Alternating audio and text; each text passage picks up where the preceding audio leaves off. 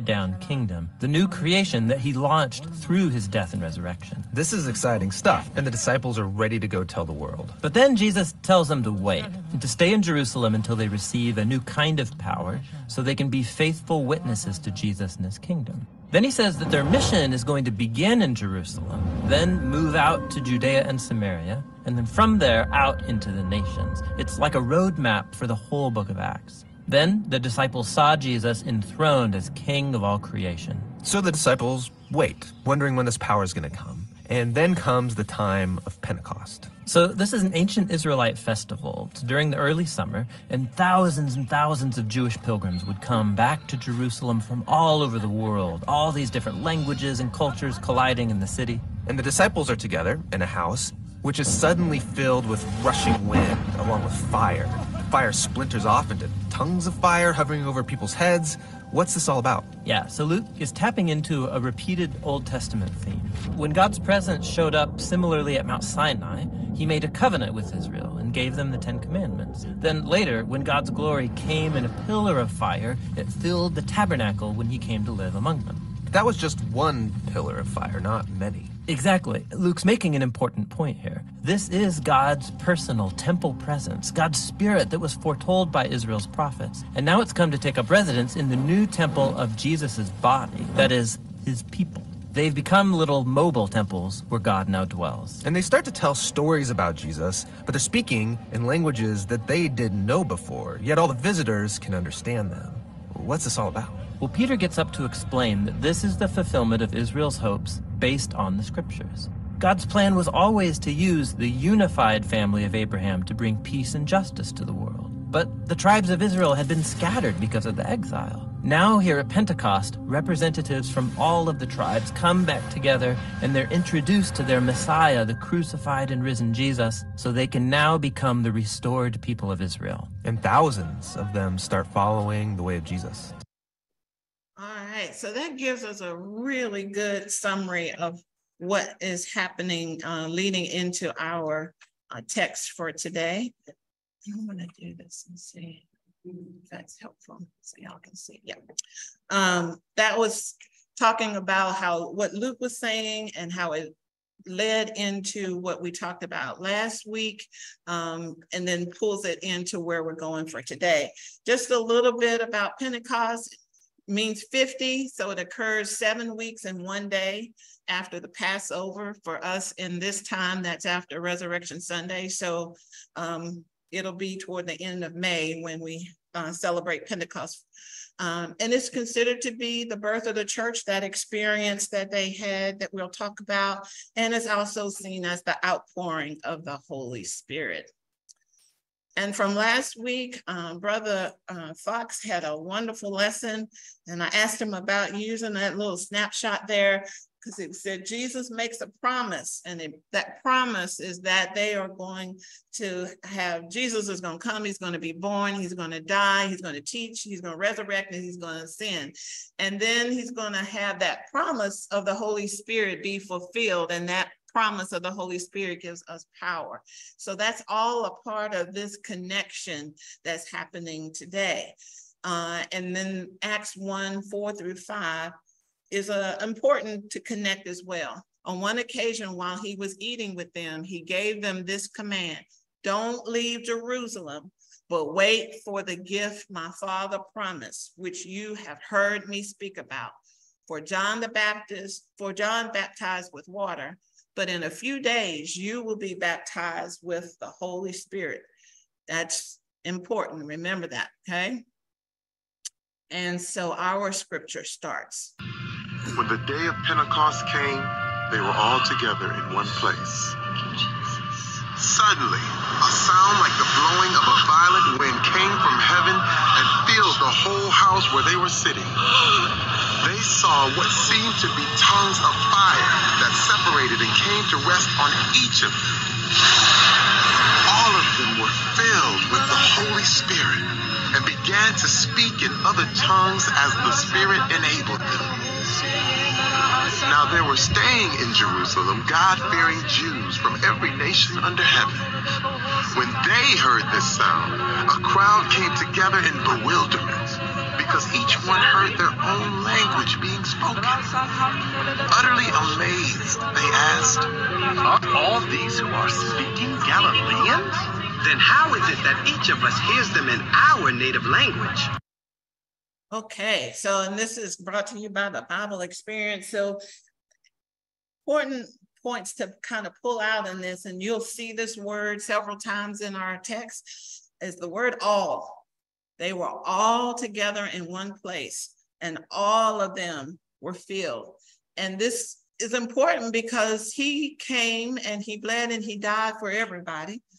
And he is allowing those who receive him that all will have that Holy Spirit to rest upon them. So he's not a respecter of person. It's not going to be just men or just women or just adults or just children. It's all. And that's important for us to understand. He came, bled, died, rose again, and sent the promise for all of us.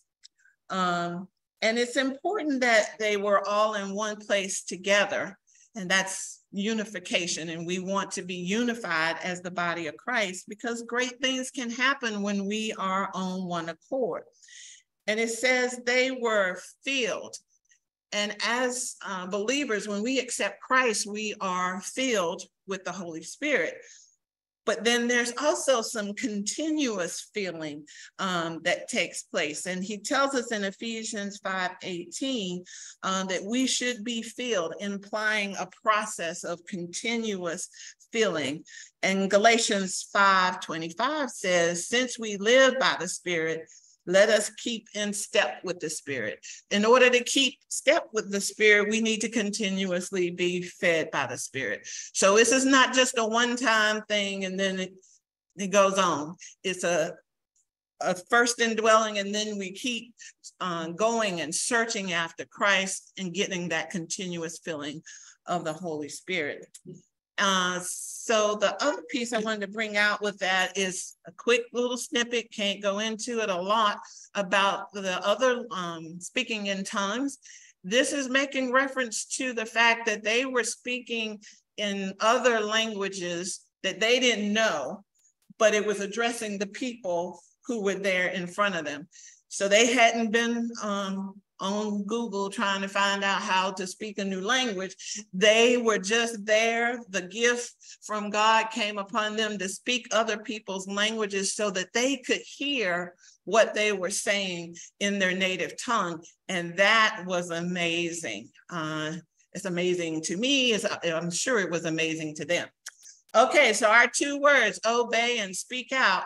How did they obey Christ? So what was it that the 11 did that made them in obedience to Christ? And that's when I remember I said Acts 1 that I read for you is very important. What did they do to obey Christ? Anybody in here, or you can type it on the chat. Can't give you quite as long because we're short on time. But how did they obey Christ? Stayed in Jerusalem. They stayed in Jerusalem, absolutely. Thank you, Sister Braxton. And one more thing.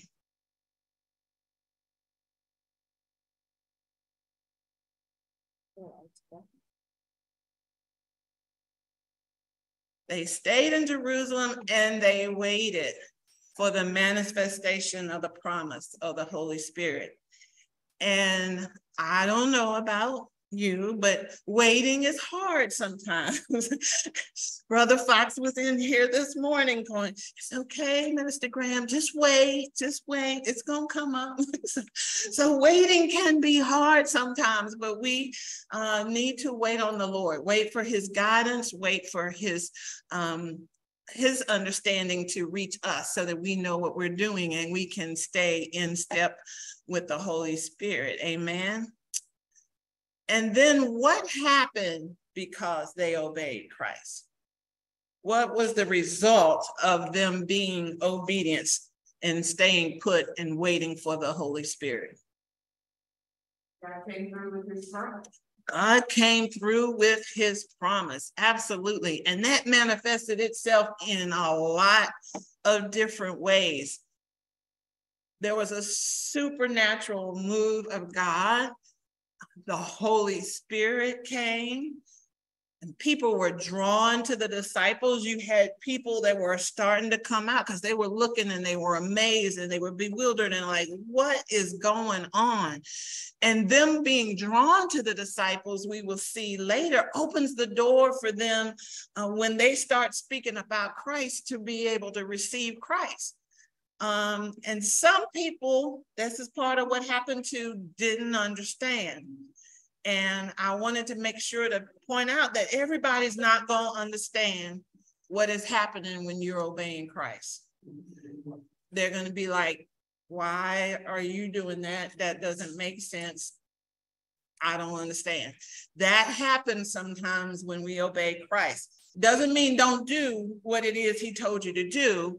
It just means they may not understand, and it may not be the time for them to understand yet, but you be obedient to Christ.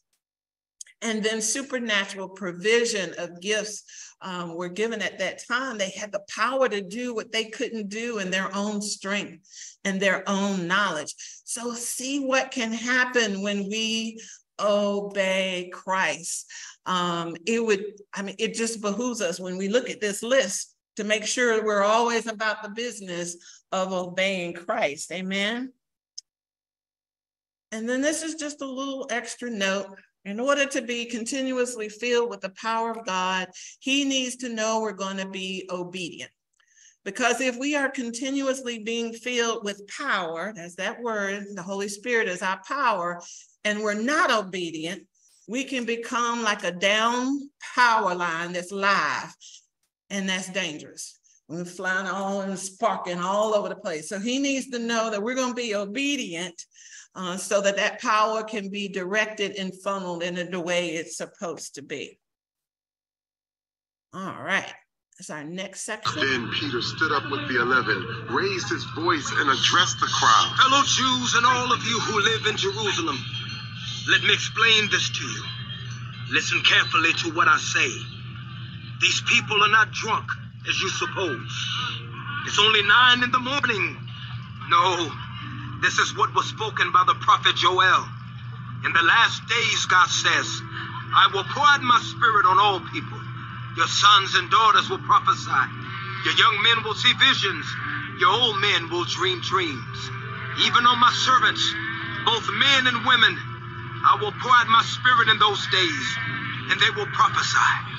I will show wonders in the heaven above and signs on the earth below, blood and fire and billows of smoke.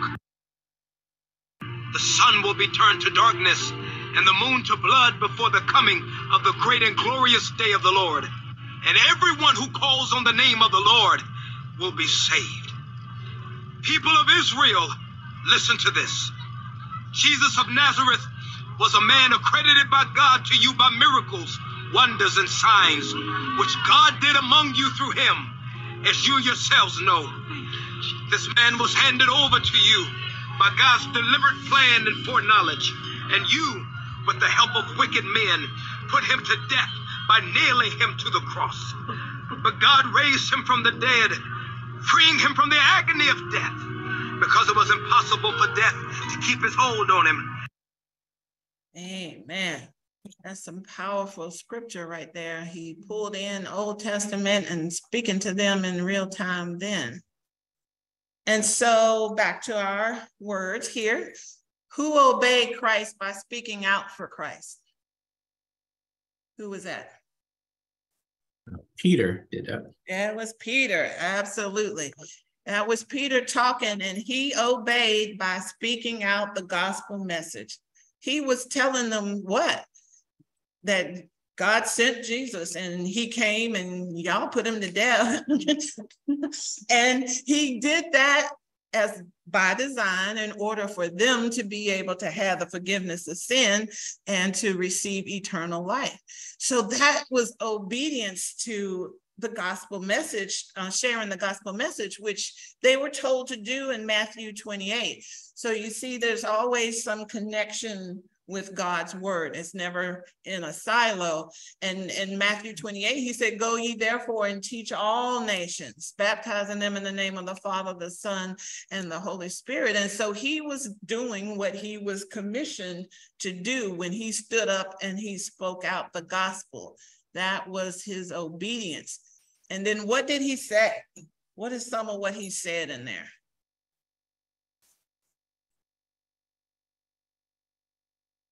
What did he say in that section of scripture?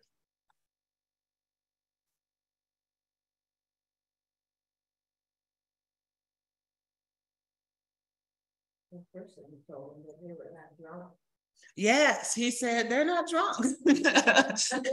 It's 9 o'clock in the morning. They're not drunk. Remember, sometimes when we're obedient, people might not understand. So let me correct you. They're not drunk. And what else? And he proceeded to tell them what God had said about being in the last days, the things that would happen. Absolutely. He started talking about what was mentioned in the book of Joel. So he quoted scripture. And that meant he had to know the scripture in order to quote it, right?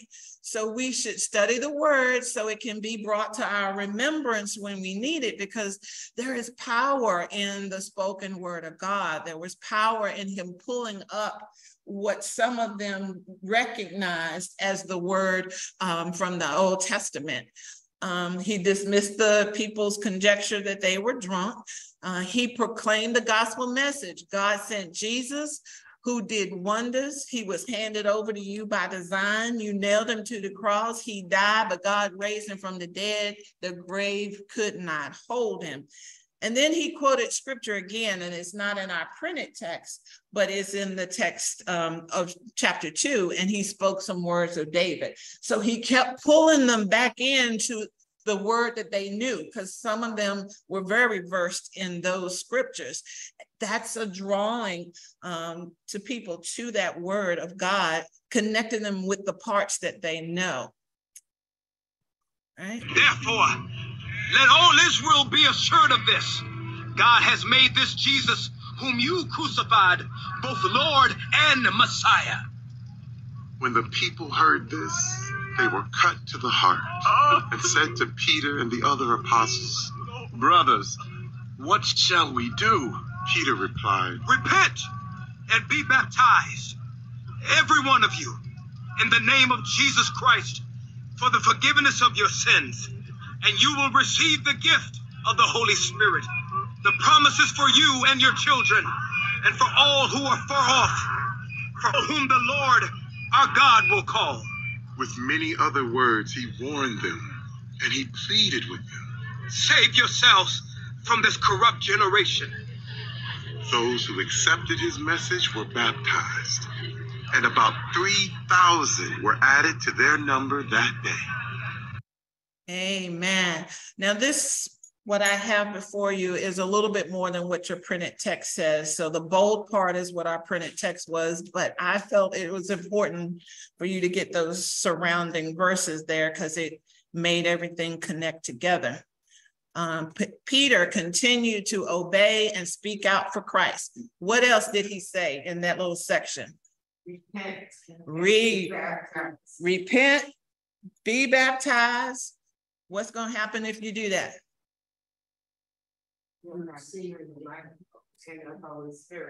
Gift of life, the Holy Spirit, forgiveness of your sins. And the promise for you and your children.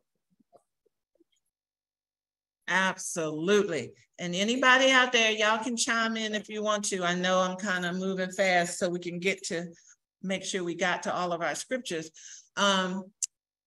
He also said God made Jesus Lord and Messiah. So at that point, they needed to hear that this man that they were saying, the man from Nazareth, he was Lord. He's the Messiah. The one you said you've been waiting for. He's here. He's it. I need you to understand God made him Lord and Messiah. And what else happened?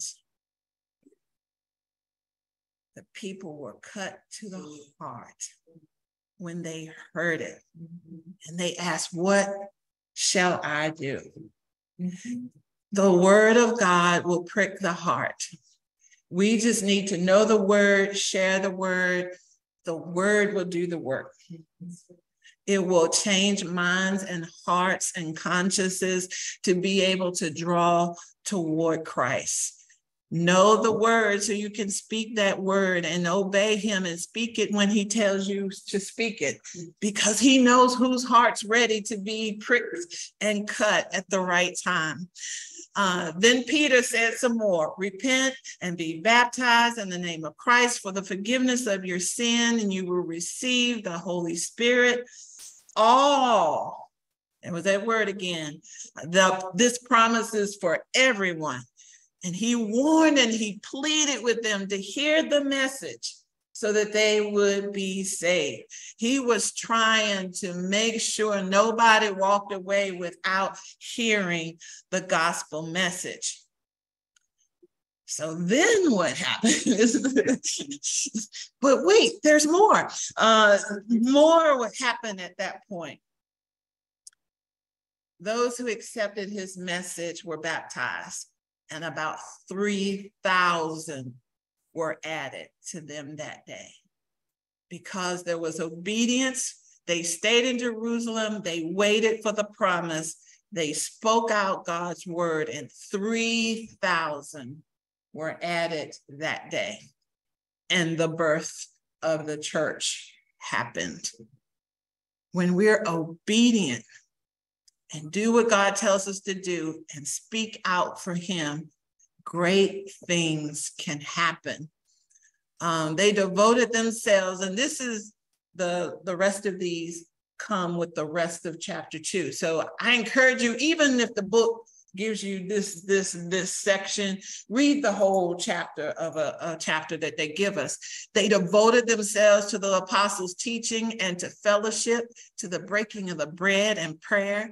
Everyone was filled with awe at the many wonders and signs performed by the apostles. All the believers were together and had everything in common. They sold property and possessions and gave to anyone who had need. And every day they continued to meet together in the temple courts. They broke bread in their homes. They ate together with glad and sincere hearts, praising God and enjoying the favor of all the people. And the Lord added to their number daily those who were being saved. Great things happen when we're obedient and speak out for Christ. The Lord added to their number daily. And that ought to get a amen, hallelujah, hallelujah. Because that means people are being saved and not going to hell, and they're going to have eternal life with Christ. That is a wonderful thing. So the connecting thought, they were obedient in waiting for the manifestation of the promise of power, which was the Holy Spirit, who would help them fulfill their purpose, because we were given a purpose in the Great Commission of proclaiming the gospel and pointing others to Christ. That kind of sums everything up. They were obedient, waiting for the promise, got some power, fulfilling their purpose by proclaiming the gospel and pointing others to Christ. And you might ask, can this happen now? So you had, all of that. That was back then, Minister Graham. Well, can that happen now?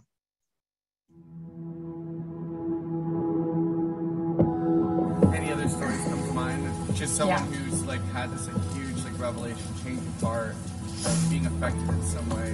Whether it's something you know or something you've heard about. Yeah. Can I think for just a second? Yeah. Because there's so many.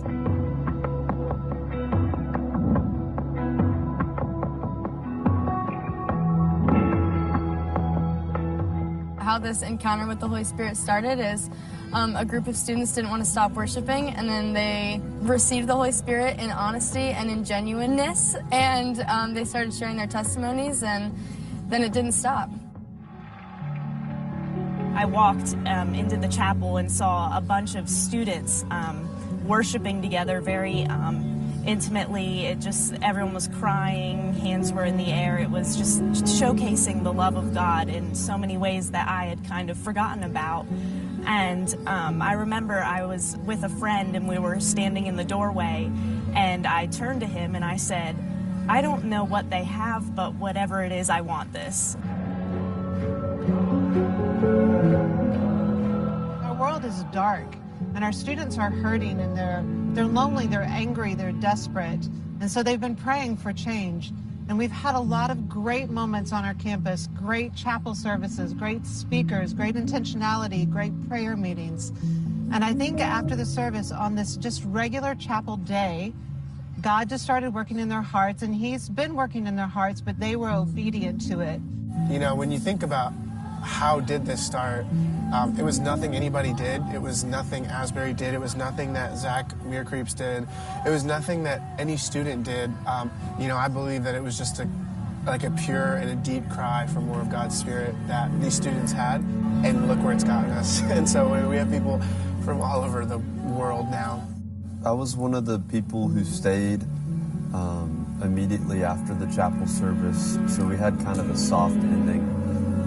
We said people are allowed to continue to worship, but I just continued to sit in my seat and pray and just reflect on who God was.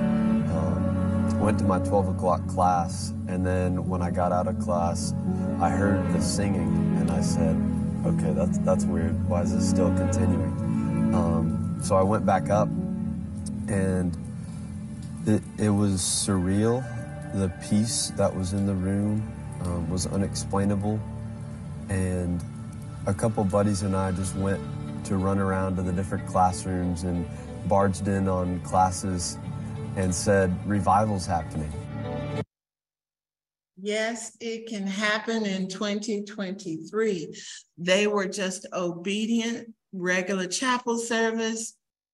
They were led to continue the service, and it continued, and it continued for 2 weeks. If we're obedient and we're speaking God's word, wonderful things can happen. We never know what it might be. It might be something as grand as Pentecost Day. It could be a revival like they experienced in Kentucky. It can be one person over here is saved that would not have ever been saved had they not come in contact with you. Big numbers, small numbers, if we are obedient to God and speaking out his word, wonderful things can happen. Yes, ma'am. One of the things, two of the things that I've taken from the lesson is instead of a humble, subdued group of Christians praying quietly in the upper room, that we've been transformed at that time to 3,000 people praying and witnessing to Jesus.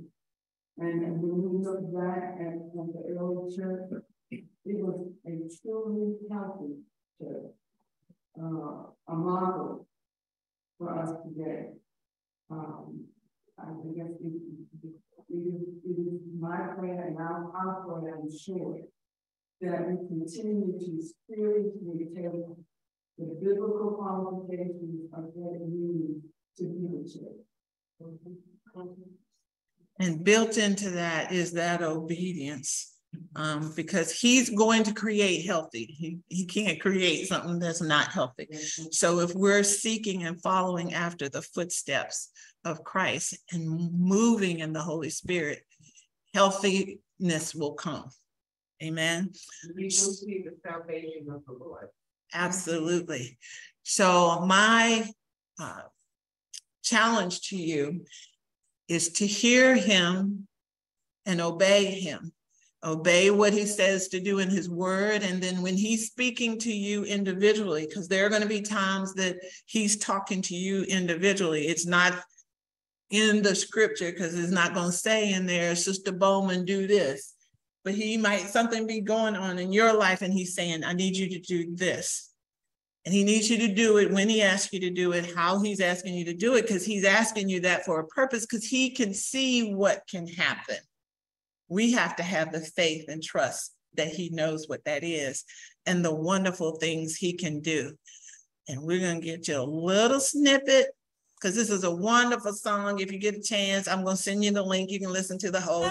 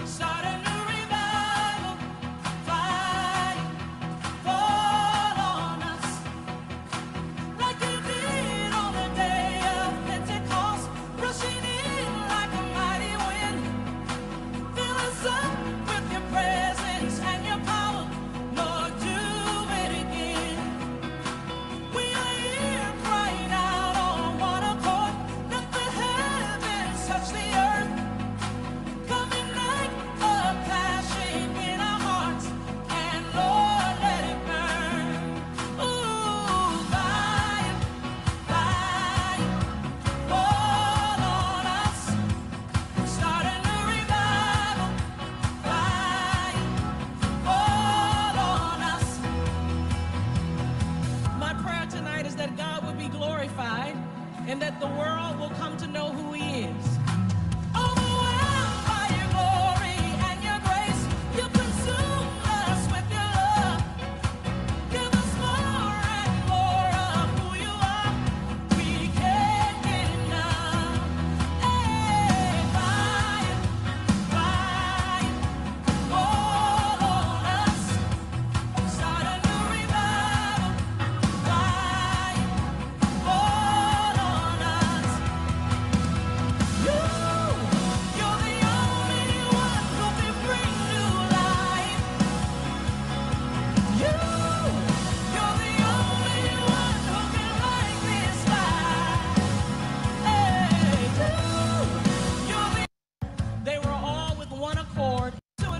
When the day of Pentecost had fully come, they were all with one accord in one place.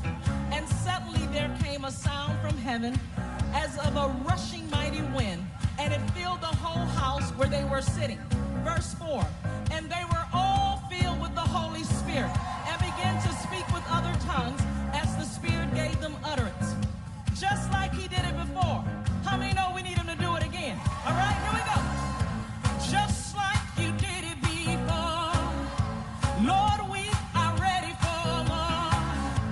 Just like you did it before, Lord, we are ready for more. Sorry, that's all you can get. Just like you did it before, Lord, we are ready for more. Let's be obedient, waiting for and moving in the manifestation of the promise of power through the Holy Spirit, who will help fulfill us in our purpose for the proclaiming of the gospel and pointing others to Christ. Pastor, it is in your hands. Amen. And we want to thank Reverend Graham for teaching us this lesson this morning. The day of Pentecost. We know that three things stand out. And those three things, first of all, unity. Second of all, the Holy Spirit comes, and phenomenal growth of the church. Those are the three things that really stand out in this lesson. Unity, Holy Spirit, and phenomenal growth of the church. If we could just have that at our local churches, we could experience phenomenal growth, but we first have to have the unity. We have to have the Holy Spirit and the spoken word. Those three things have to operate. Nothing that we can do to ever strategize other than to be, as Reverend Graham said, be obedient to God, speak the word, and let the Holy Spirit do its work. Too often we try to strategize. We try to bring in people to help us with growth is something that God does. Growth is something that God does. We can position ourselves as the early apostles did. What we can do is be obedient. What we can do is speak the word, but growth is something that God does. The farmer can put the seed in the ground, but it takes to what? Nature to make it grow. This is what we can't do God's part. God is asking us to do our part. So we want to thank Reverend Graham for teaching us this lesson this morning, a wonderful lesson. And yes, Pentecost can happen over and over again if we have those three things operating: unity, Holy Spirit, spoken word, and then the growth will come. Let us pray. Father God, we just want to thank you for this lesson this morning. We want to thank you for our teacher and all of those who have chimed in. Lord, we know that this growth can happen. And we know, Father, that we pray that it will happen again. And Lord, just like Peter told the crowd when they asked, what shall we do? And Lord, we're asking that question in the midst of mass shootings, in the midst of political division, in the midst of so much chaos in this world. I can hear through the annals of time, people are asking, what shall we do? And then, Father, we can hear the answer through the annals of time: repent, repent, repent. And Lord, if this nation would repent, if the church would repent, Lord, if our government would repent, we would experience a Pentecost like they did in the days of the early church. So, Father, we just know that the answer is with us and your Holy Spirit, but we have to do our part, and then you'll do your part. Bless us now as we close out our Sunday school and enter into worship. We pray that you pour out that same Spirit upon us as you did the day of Pentecost. These are all blessings we ask in our Son Jesus' name, and the people of God said, amen. Amen.